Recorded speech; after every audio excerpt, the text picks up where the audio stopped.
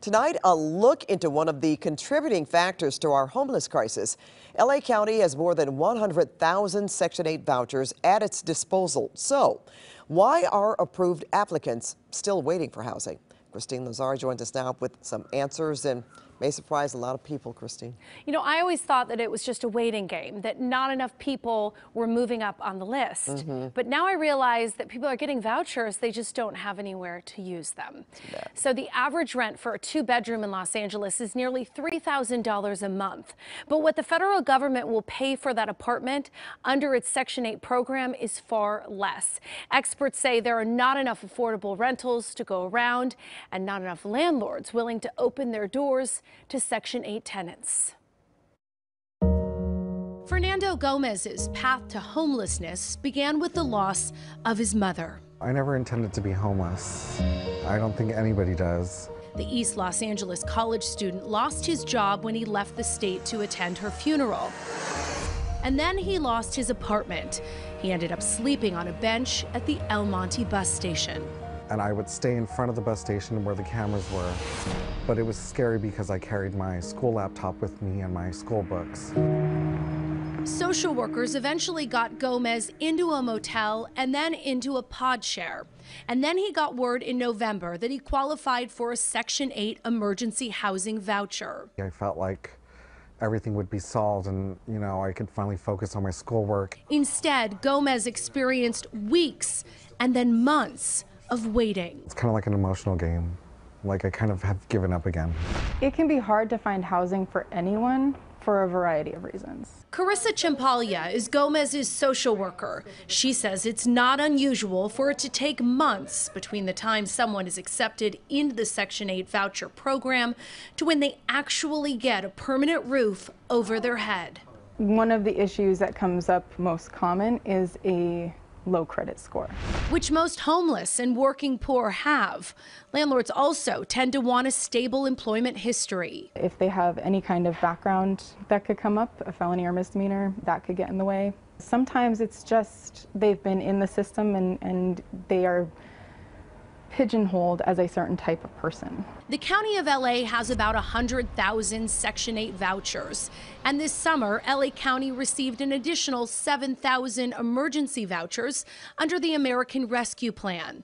But Emilio Salas with the LA County Development Authority says there is simply not enough housing to go around. So there's already a scarcity of rental units available.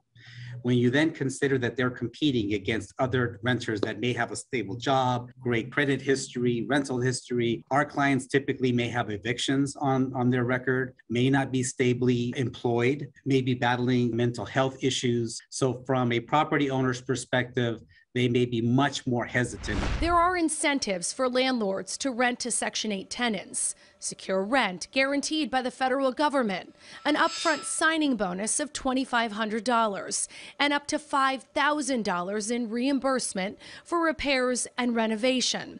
But often, that's still not enough. One of the things that we're experiencing right now in light of the eviction moratorium is many of them aren't interested in any kind of government program, saying, you know what, they feel burned, they feel very resentful. And even with rents skyrocketing over the past 2 years, up until a few weeks ago, the most a Section 8 landlord could receive for a 2-bedroom unit in LA County was $2,450.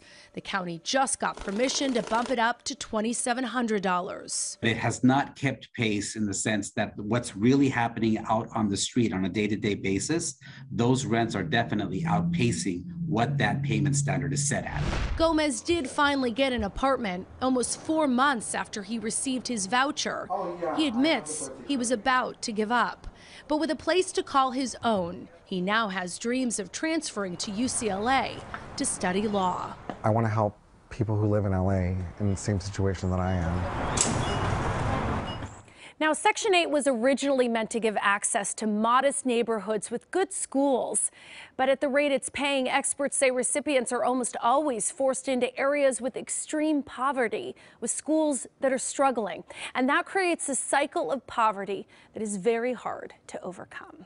So do we need more housing for Section 8 people? We need more housing that's affordable, right? I mean, we need more housing across the board, Anyway, but especially affordable housing. And, you know, landlords, there are a lot of incentives for them to accept those vouchers.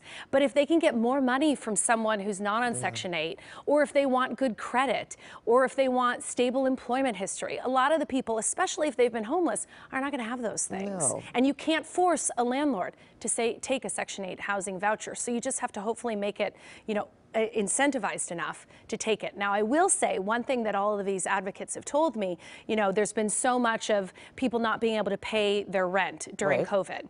Had they been a Section 8 housing tenant, those landlords still would have had their money because they would have been paid by the federal government. So there is some security there. Whether landlords want to take it or not, that's the struggle. Oh, I really hope that changes. Thanks so much, Kristine. Mm-hmm.